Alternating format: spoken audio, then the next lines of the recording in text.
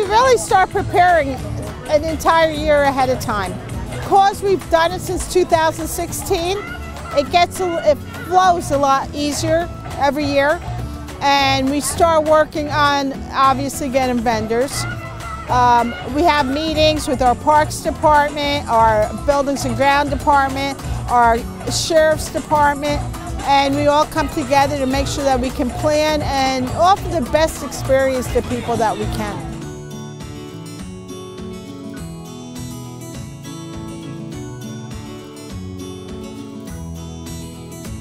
Pet contests are so crowded all the time.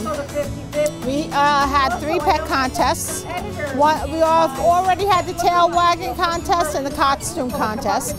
We have 2 canine demonstrations that if you look, you'll see that there's a ton of people gathered around to watch our canine. Listen, we have one of the best canine departments in the state, if not the country.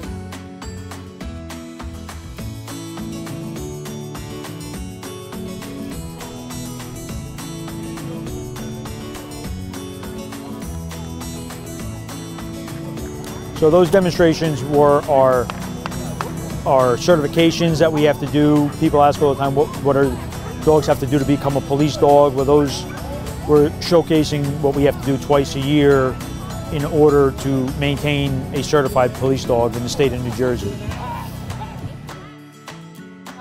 It's a great event for everybody, and just to be out with other people who love their animals. People love their animals. They want to be around other people that do too.